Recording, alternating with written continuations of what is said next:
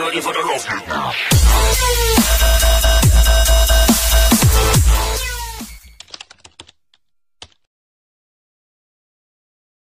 Stream and Sirius here, and today I have a Cinema 4D tutorial, and the tutorial is going to be about how to make a bullseye thingy with spikes around it, which I used in 2 intros, and the last one which was this one, which I really liked. You can see you have this bullseye thingy that spins around, and you have these spikes around, and some glowing hair and some blue in here, and yeah. So maybe a 2-part tutorial, we'll see, but I'm just gonna show you this, like this circle here, not how to animate it, and I'm gonna show you the spikes also, but not these white hair, because yeah, it takes too much time, and once I've learned you how to do these black ones, you probably will understand how to do these white ones. So let's get right into it. I have a Cinema 4D here. So first off, you wanna add tube. Take the tube and put it to minus, let's see, like there, plus Z. Then you take this and drag it all the way in, so you have inner radius 0, outer radius 200, rotation segments set that to 100. Or 50, let's say 50, yeah. The height is how thick it is, so you can set that to maybe something like 45. Yeah, that looks nice. Add some fillet and just put it to 1 and 1, or yeah, that. Then if you can see, when you render it, looks a bit like it's going outwards, like a sphere. And to fix that, you delete this Fong tag, and as you can see, now you have this flat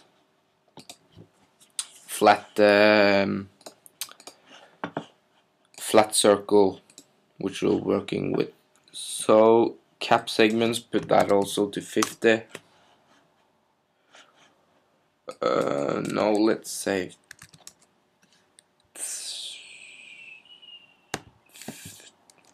5 maybe. So we have 1, 2, 3, 1, 2. Yeah, put it to 5, the cap segments. And yeah, now let's go on to making the bullseye. Or maybe we'll add the spikes first. So to add the spikes, take a cone and take it,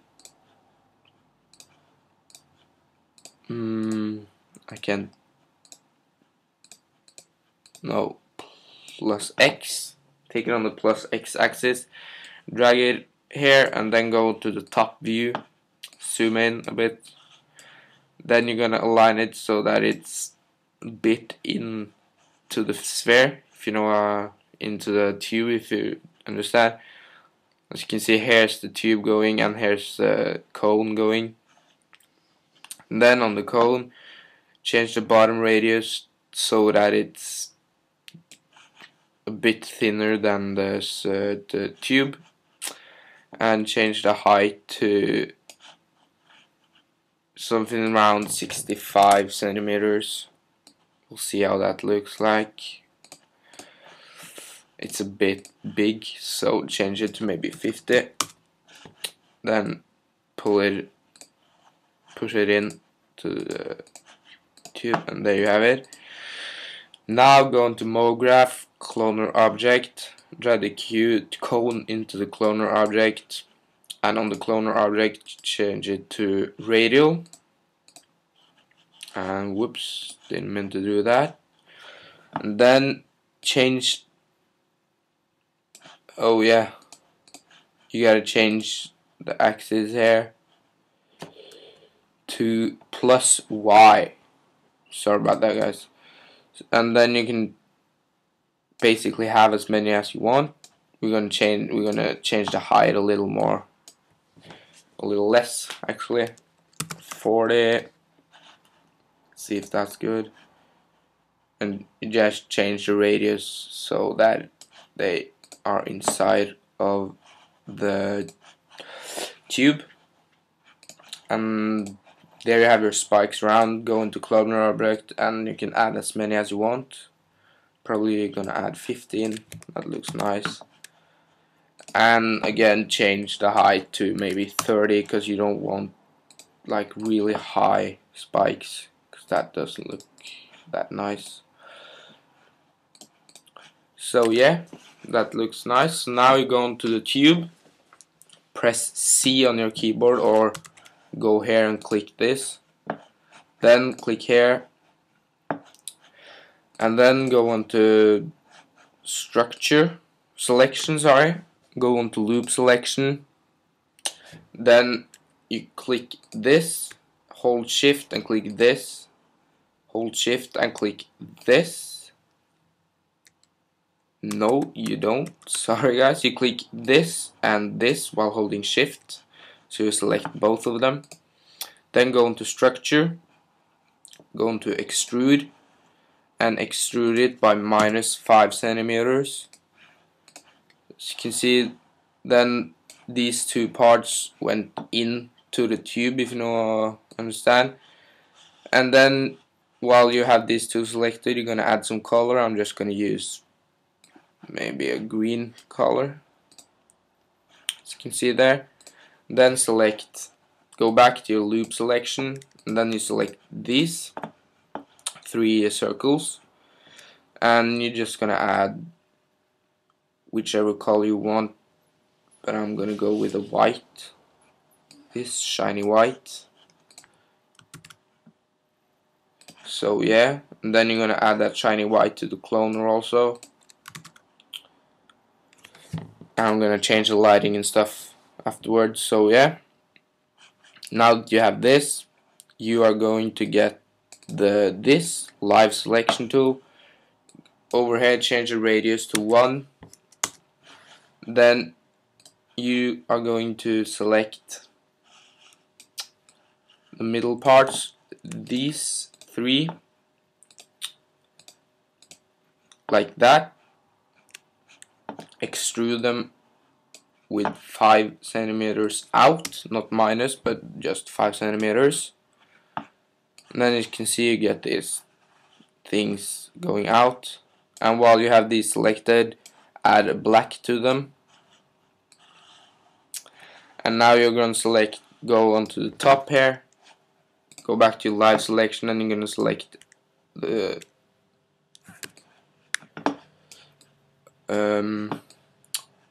top parts also, and just to cover the whole thing with black so it doesn't look that bad.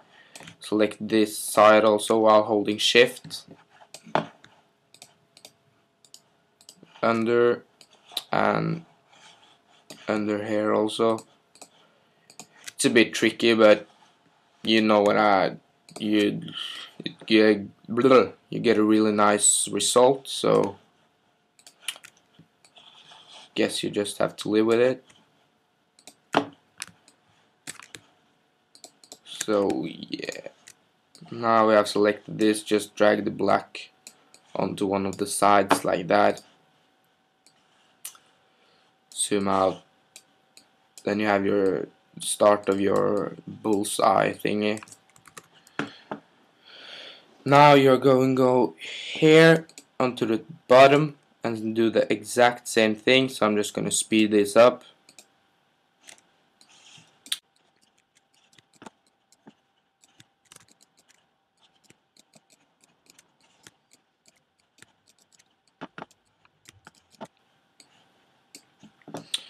Alright, so now that you have the under part also made black, you are going to take the sides and do the exact same thing here also. And here you're just going to select 2 because it just looks better. So yeah, take your extrude again, extrude them by 5, and make sure you haven't selected this.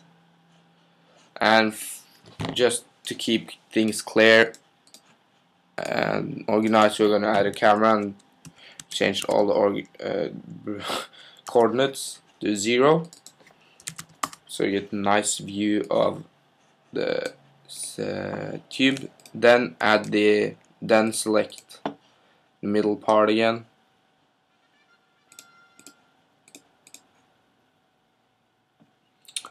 and yeah, extrude them now.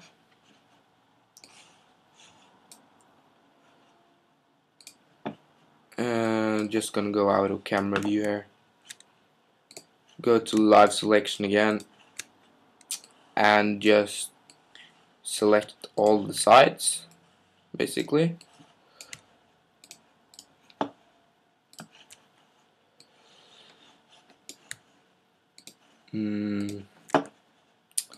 I'm just gonna speed this up because you don't want to watch this, it's really boring. So I'll be right back, guys.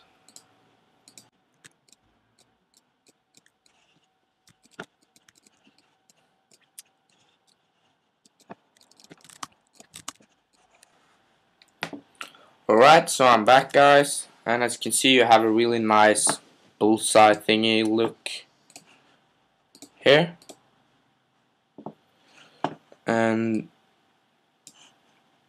just wait a second here. It's really nice, it looks really nice. And now we're gonna add the circles that are in here, that one goes up and one goes down here. To do that, you're gonna add a circle path, if you can call it that. Just drag it a bit out, add another circle spline, it's called, change the radius to 2. Then you're gonna add the sweep NURBS and drag both the circles into the sweep NURBS. And yeah, there you have your first circle around there. As you can see, you're gonna add a glowing material to that. So you're gonna go add no color, luminance, add a really light blue, like that. Then go on to glow, change the inner strength to 80 and the outer strength to 50 and the radius to 7. Then drag it onto the sweep NURBS. Then you're gonna get a really nice glow. As you can see, a really nice glowing line, like neon almost. Then copy the sweep NURBS, Control or Command C, and then go into the circle, first circle, change the radius to so that it fits inside the green part there. Then go into the sweep NURBS and change the start growth to 50%, so you get a half circle. Then copy your sweep NURBS again, then change the radius so that it fits into the second green circle, like that. Go into the sweep NURBS, change the start growth to 100%.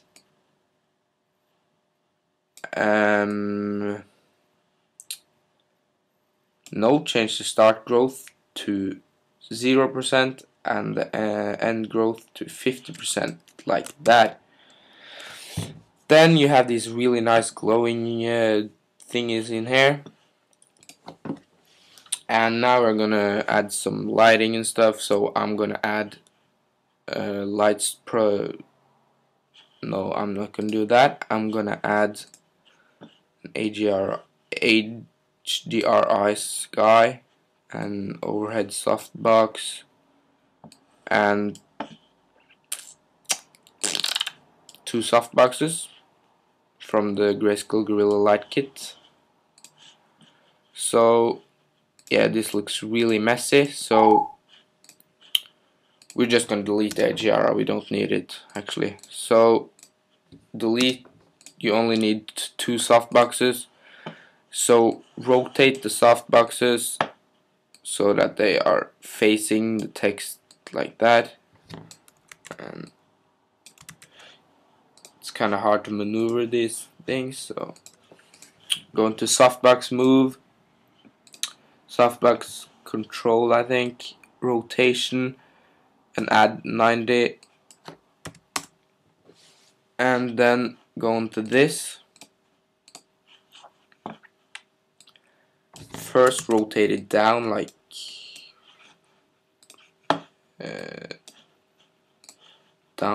that, then go here and add minus 90 degrees, so you have these two softboxes facing each other. Drag them a bit out so they are out of the camera. Make sure you select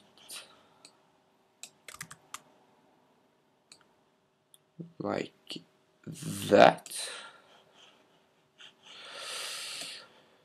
Change the render settings, go on here, add ambient occlusion, change the maximum ray length to 75, the contrast to 10%, add global illumination, IRC plus IR plus QMC still image, diffuse depth 2, gamma 1.8. It's a bit long tutorial, but I hope you can bear with me. And let's render and see what we have. We are going to take the overhead softbox and add it, move it a bit down like that, and let's see what we have now. We should get some nice reflections and whatnot, so yeah, and I'll be right back when this is rendered finish. Alright, so I'm back, guys, and here you can see this is our final product. It's really nice. It looks really nice, glowing lines and all that good stuff. So yeah, this has just been a little tutorial on how to make this bullseye kind of thing. You can do whatever you want with it. You can animate it. Yeah, basically do whatever you want. So yeah, I hope you liked this tutorial, and this has been Streamline Zeros. Peace.